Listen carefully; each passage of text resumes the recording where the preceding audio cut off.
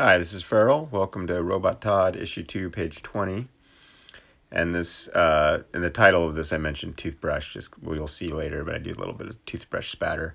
So this thumbnail page here, this has been like sort of my warm-up technique, is like doing a little drawing on a separate piece of paper with a Sharpie. And I actually did it on like a backing board for like an old comic book.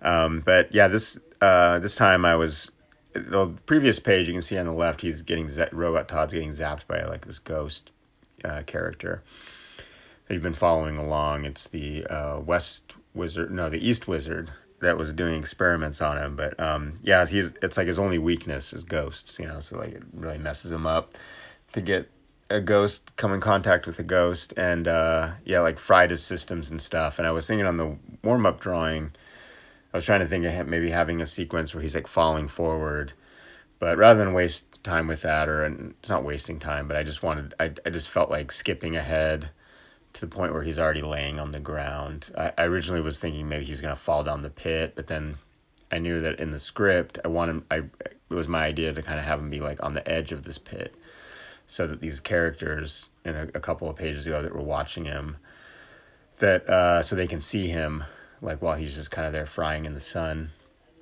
or just being exposed to the elements rather. So here's the sort of like finished pencil stage before I start inking.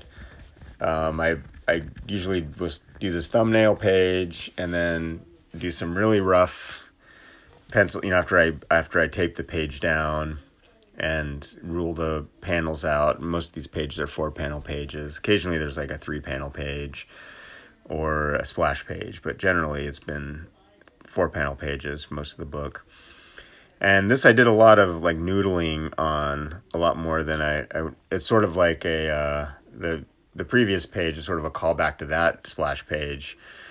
And so on that page I had all his little wires exposed and bolts and little spheres, little ball bearings and stuff coming out of him. So I wanted this page to have all that stuff just kind of laying around next to him, or like kind of falling out, like the wires and stuff. I wanted to sort of simulate like blood or whatever. At least that was the idea as I was drawing it. I was thinking like, oh, this is like his brain and guts and all that stuff are just kind of falling out of him as he's trying to repair himself and get better. And so yeah, here I am inking, and I did a lot more ink work on this page than I normally do. Normally I just use the pen, this Faber-Castell Pitt pen. I have all my, I say this every time, sort of like my version of like and subscribe or whatever, but I have all of my materials listed in the description. I don't get any money for that or anything. I just, in case anyone has a question about like what kind of pen do you use, or what kind of brush do you use, or what kind of ink do you use, it's all listed in the description of the videos, and you can check it out. I just did a show recently, and someone asked me what kind of pens what kind of pen is that, yeah. And so this page, I did a lot more pen work than I normally do on these pages, just because I wanted to outline all the little wires and little doohickeys and stuff that are falling out of the poor little guy. And I wasn't sure about the dialogue on this page, but I just ended up going with something kind of simple, where I think I'd had that written in my notes app of can't move. And I wanted the ghost character to sort of be running away from him. Like in the previous page, you can see that the East Wizard shrinks down after coming in contact with Todd. And in this page, I was thinking, as I was thumbnailing, I was like, oh, it'd be cool if it would just actually like crawled out of his body. Like that she was like, shrunk down and was actually inside of him for a second. And then it kind of messed. So it's like there are repercussions for Todd, but also repercussions for the ghost. Like that was the idea. Like, so she's diminished. And I actually had that written on the previous page, diminished dimensions. And yeah, so it was like, the idea was like her coming out of the, body. And this page wasn't really particularly challenging. It seems like usually every page there's one part of it that really gets me. And this page, there wasn't really necessarily one of those things. I would have probably turned it in,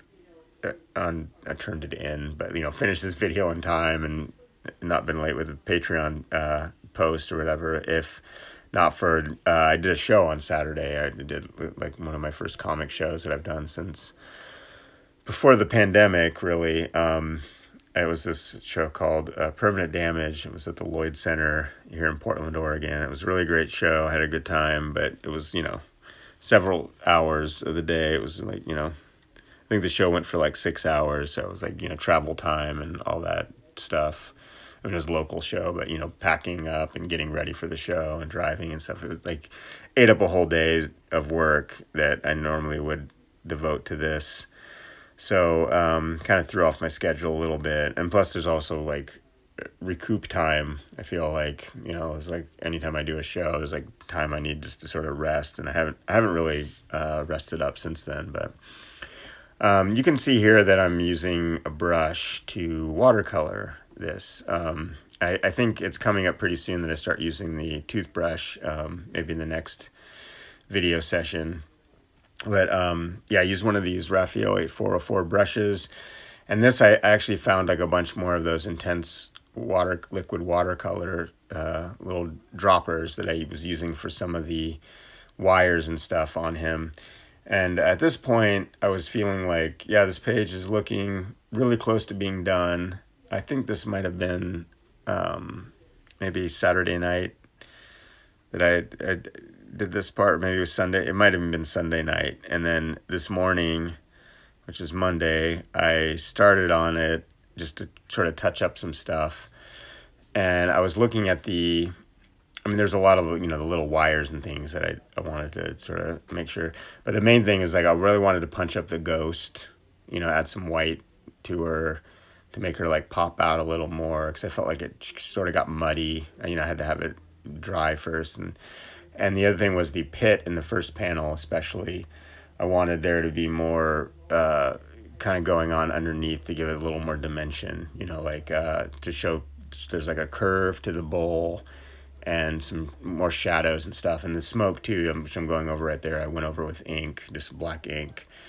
And then here's where I got the toothbrush, and I took a couple stills of it too, so you can actually see it in like a still of it, of what I'm doing. But basically I drop a little ink in the little bowl there, and I tap the toothbrush in it, and then I take my right thumb, holding the brush with my right hand, and then take my right thumb and just kind of drag it along the bristles pointed at the paper. And I usually put like a piece of paper, and if I was really cool, I would put tape down all around it so it wouldn't get over the panel. But I was being lazy and wanted to get it done in time, or just trying to be as fast as possible. So I didn't want to put ink or put tape on it. And so I just put a piece of paper to kind of block the edges. There you can see I just did it there, and then splattered it around little areas. And I wanted that to sort of feel like spraying, like, oh, there's like,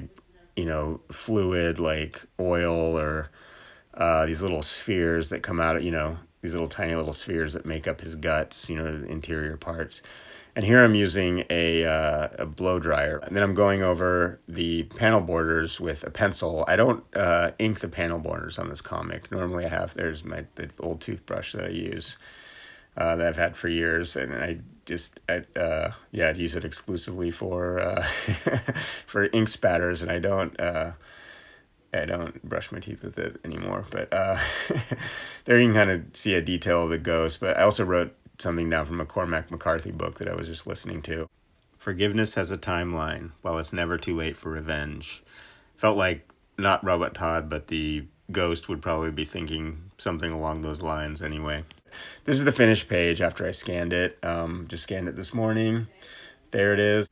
Ink, watercolor, pencil, some marker even, a little bit, and not much, and some spatter, some toothbrush ink spatter, which yeah, I don't use that often, that technique. But oh yeah, I wanted to tell you too, Monster Us, even though the crowdfunder's technically over, we still left up the page with the link. You can order the book and order it directly from us. Soph and I have been doing all the drawings. We're sending them all out this month, so we'll just keep it up, and we do these little collaborative signatures. We collaborated on the cover too, And I have a Patreon. If you want to read all these Robot Todd pages, you can check it out there for $2 a month. Thanks for watching.